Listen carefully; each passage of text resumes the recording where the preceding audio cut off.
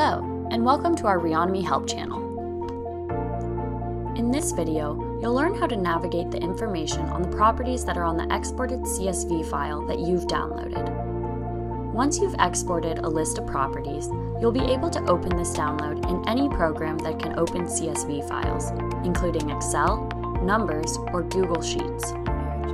Once opened, you will see that each cell contains different information on the property, from the APN number to the property address and location, the general building and lot information, the most recent sales information, the most recent debt information, the reported owner name and mailing address, and the property owner's contact information.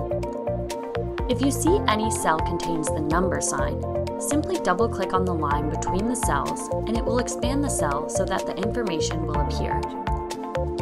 The contact information that is included in the CSV file are the top 3 most likely ownership contacts, listed as Company 1, Company 2, and Company 3. Their listed role and the top 3 addresses, emails, or phone numbers for each contact, if there are more than one associated with the contact, will also be listed. Once downloaded, you can save this information to your computer or share it with your colleagues.